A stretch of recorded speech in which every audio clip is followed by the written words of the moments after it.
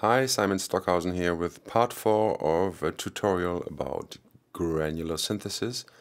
This is a rather short part focusing on the shape of a grain, meaning what shape does the amplitude of a grain have as it affects the sound quite significantly. In most granulators available, you have a preset of many shapes, like a preset menu. Most common are sine, triangle, then we have Han, Blackman-Harris, Hanning, rectangulars, and this application, Crusher X, also allows the user to draw own waveforms which are then applied to the amplitude, meaning the volume of each grain. So let's start with something smoother, Hanning or Hamming. This is using a cello phrase from my sound library, Granular Symphonies, which I made for Patchop Pro. Let's listen to the cello without grains first.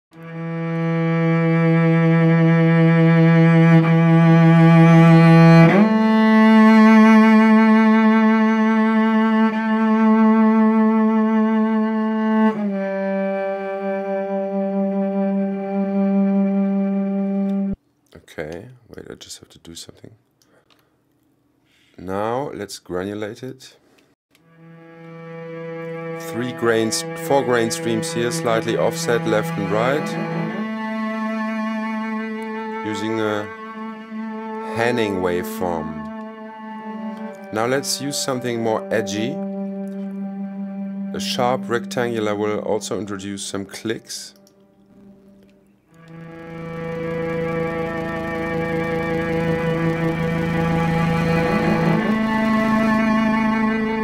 Soft rectangular. Let's reduce the length so we hear better the shape, the amplitude shape of each grain. Turn the birth up so we fragment the audio now.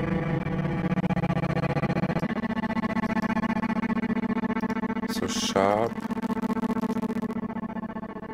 Those sharp waveforms can be interesting for percussive material. Now smooth like a triangle wave.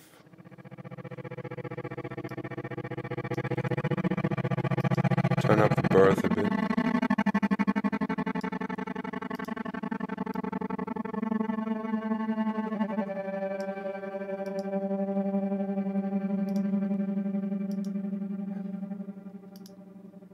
Blackman-Harris.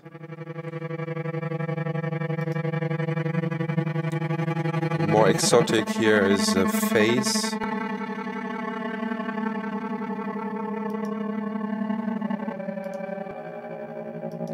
Getting into ring modulation-like effects. The more complex the curves get, the more distorted the original sound will be.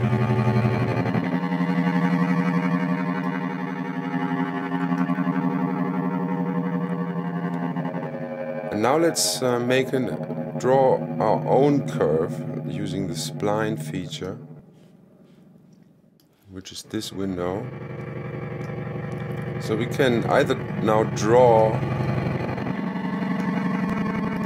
creating points,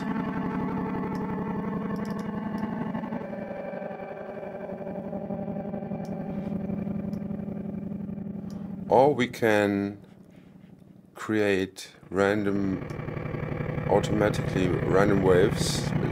For instance, let's use a random shape. So you see, the sharper the amplitudes are and the angles, the more noisy we get.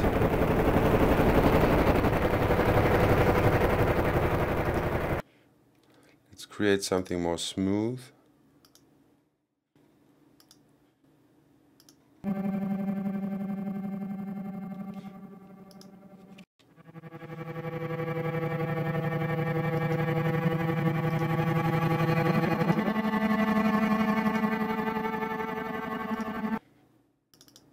maybe use less points, 20.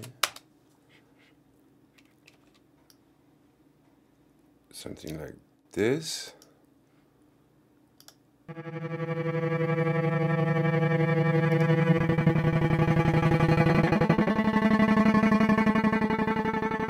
So now I have something like a ramp down.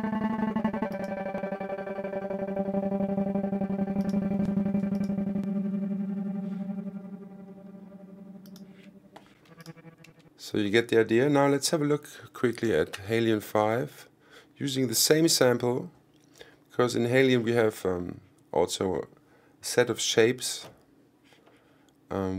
which can be changed. Playing this same sample in octaves. See here.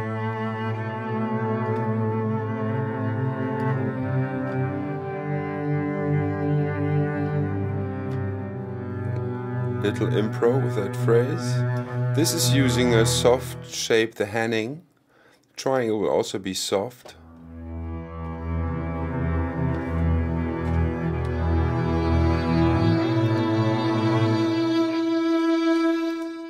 Or this has even got a rounder curve.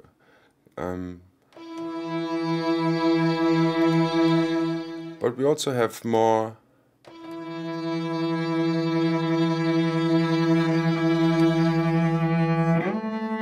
triangle-shaped things. It's the Blackman Harris or the Impulse.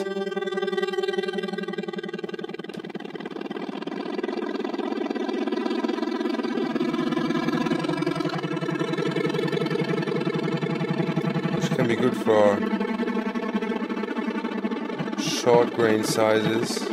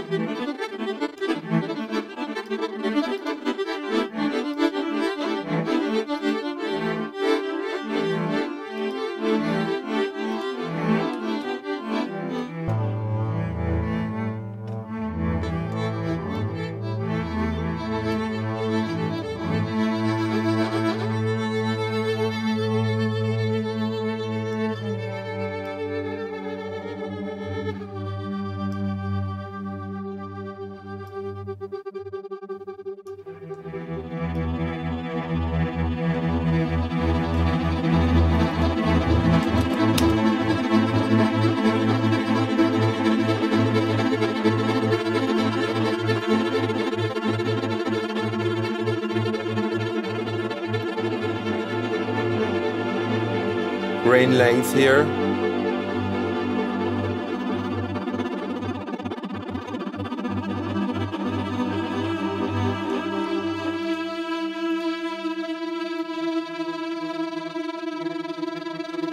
So the more you reduce the grain length, the more of the original amplitude shape will become audible actually.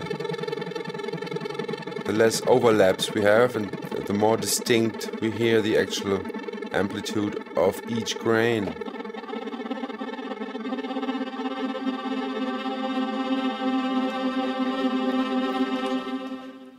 Yeah, that should give you an idea about grain shapes.